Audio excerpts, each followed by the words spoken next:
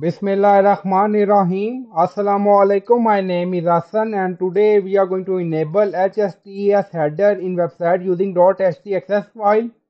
Before starting work, it's my request, please subscribe my channel. Thank you. Now back to our work. So we are in file manager. Now you see .htaccess file. So right click on it and click on edit. So we are going to add code.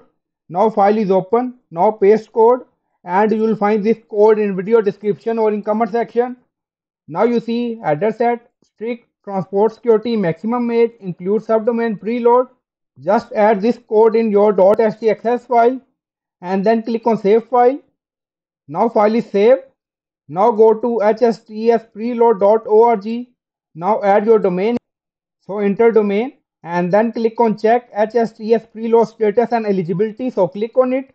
Now checking and now you see status is not preloaded. Eligibility website is eligible for the HSTS preload list. Now you see submit form. So enable this option and then submit domain to the HSTS preload. And after submit this form, now we are going to verify. Now go to securityheader.com website and now enter your address here. Then click on scan.